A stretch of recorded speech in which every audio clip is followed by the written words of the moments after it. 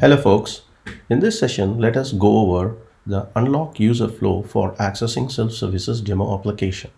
For unlock user, select the application login menu followed by unlock user.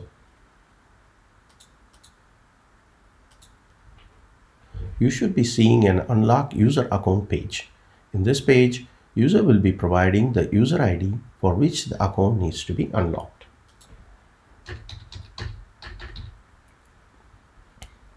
Upon submission, application will be validating the user existence in LDAP followed by generating an OTP. User should be receiving this OTP in the registered mobile number. Then user will be redirected to confirm your identity page where you will be asked to enter the received OTP.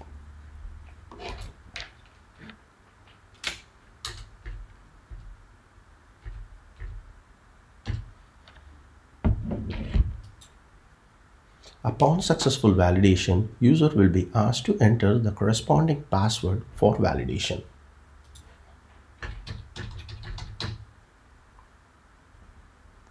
After successful password validation, account will be unlocked and user will be prompted with a notification page where he or she will be directed to sign in to the application. That's all for this session, folks. Thanks and see you soon.